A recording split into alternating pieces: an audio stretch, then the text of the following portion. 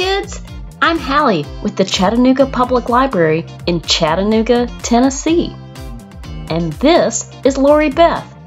She is a penguin keeper at the Tennessee Aquarium.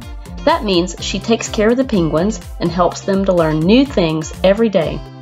Lori Beth is holding Bacon, a macaroni penguin. She says that Bacon wants to get on her shoulder. Lori Beth does her best to keep the penguins from getting too bored living inside instead of at the South Pole. She gives them new things to try, like they might do if they were living in the wild. Here she's playing with Bigfoot, a gentoo penguin. Penguin playtime and learning new things is what Lori Beth calls enrichment. Let's watch some more penguin enrichment. Here comes Bigfoot running from the top of your screen towards the camera and the sprinkler that Lori Beth set up. Have you ever run through a sprinkler on a hot day? The penguins are not hot. This is just for fun. There goes Bacon. See how Bigfoot stopped when he got to the sprinkler? Lori Beth explained to me that penguins can see really well underwater, but on land they only see well up close. Now that Bigfoot's close enough to see the water sprinkling down, he's not so sure he wants to go through. Go for it, Bigfoot! Sometimes keepers have to put medicine on penguins' feet. To get them used to the feeling of something being put on their feet, Lori Beth can set out a paint for them to walk through. If the penguins then walk across paper, they can paint a picture. Can you see their webbed footprints? Penguins aren't the only animals that get enrichment at the aquarium. Here's another animal that lives partly in the water and partly out of the water. The river otter. This otter is enjoying rolling around in the sand because it feels good and maybe even helps clean its coat. He can shake the sand off afterwards. The sandbox also gives him a chance to dig, which otters do naturally. The sand is in a small tub that rocks back and forth, like a log on a river might move in the otter's natural home. Here's something new for the otters to explore, a remote control car.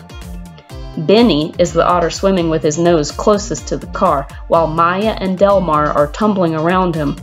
All three look like they're having a big time, don't they? Well, enough of that for now. Otters are fun to watch, and we humans aren't the only ones who think so. Can you see who is watching them now? It's Bubba, the barred owl. Bubba is watching and listening to the otters swimming.